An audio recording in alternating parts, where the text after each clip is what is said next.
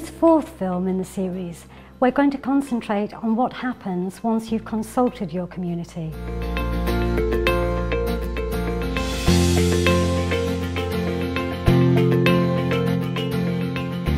Once your data has been collected and analysed, you will need to present the findings to the community and begin to develop the action plan, which forms the core of the community-led plan.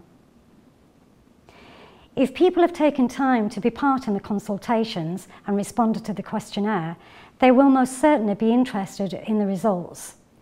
However, the challenge at this stage will be to present a summary of the data in a succinct and comprehensive way, which encourages people to stay involved. At Rural Action Yorkshire, we can provide a one-page summary as part of our data analysis service, which is useful for letting people know about the outcomes of the consultation, as well as stimulating discussion about the actions.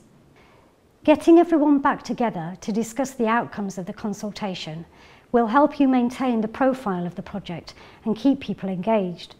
But it will also give you the opportunity to test the findings and gain feedback on what actions need to be included in the plan. Encouraging and enabling the widest possible community review of the findings should of course be your aim. You may feel this can be achieved at a public meeting where people have the chance to share their views and ideas. Or you may feel that other means will engage a greater number of people.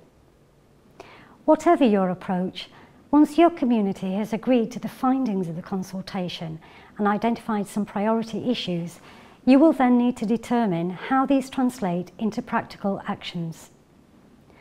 The more detail you can build around each action in terms of how and when it will be achieved, the more credible it will appear and the greater its feasibility is likely to be. So some research may be involved.